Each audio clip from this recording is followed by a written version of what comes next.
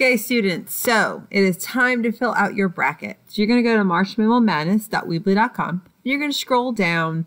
You'll go to where it says the bracket submission. And so you can also just go to the Tiny URL. So tinyurl.com/MMM2022 bracket. You'll click on that. Which you're going to pull up your Google form. And so there's a couple of pieces of information to try to help you out. The big gist of it is that I would physically write out your bracket first and fill in a paper bracket and before you do it. And then after round one, the organisms are going to be in alphabetical order just to help you to be able to find the organisms. Because once you get a little deeper, it tends to be a lot of organisms in the list. It's a little easier if they're already in alphabetical order. So there's a couple different paths to go. You can either go through looking at each division, or you can go through with all of your round one, all of your round two. Personally, I think the first option is the best, but you'll see that navigation in just a second. So first thing you'll do is you'll put in your name. So I'm just going to say, testing, and then press next. And so the first thing you'll do is you will determine between these two different bats. So if I think the Florida bat wins, then I will click the Florida bat. And then you'll click next. And this brings you into our first round. Okay, so as I said, you probably want to pull it up so that you have your bracket kind of side by side. So you either do this electronically or you can physically write it on a piece of paper. I have labeled the different divisions with different letters. So MC stands for, of course, Mammal Collectives.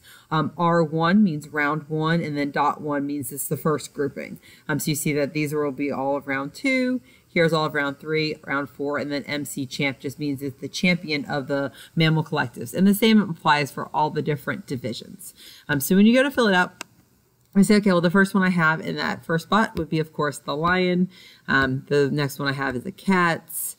I then see that I have the otters. I then see that I have the beavers. I then see that I have the monkeys. I've got the reindeer. I've got the fox. And I've got the panda. So now you can either go and fill in the round two of the Mammal Collectives, or you can go over to the Queens of the Sky and Sea and Sky division for round one. Personally, I think it's easiest just to fill in each division. So click on the Mammal Collectives and then press next. And it will bring you to, again, that same picture, but now we're looking at the round two winners. So if I think that I have the lions that will win, I think the otters will win, I think that the monkeys will win, I think that the fox will win, and then of course we'll go to round three. So once you go on a certain pathway, you want to stay on that path so that you don't miss any of your divisions or any of your guesses. So now we're in round three.